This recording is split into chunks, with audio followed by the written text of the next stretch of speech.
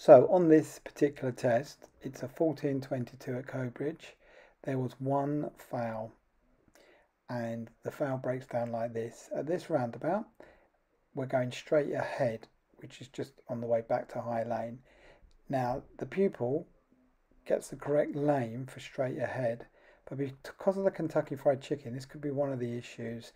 Instead of normally being like two exits straight, second exit straight ahead, it's a third exit. But again, we've gone through this, but here in the lane 4 going straight ahead, and no signal. But when they go, maybe because they're counting the exits, they then decide to go left. So it's a fault of road markings. That's your foul. Otherwise, this would have been a pass. This part of the route here wouldn't have been on the route.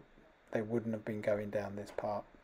So the examiner just takes them down a road and basically comes back on themselves.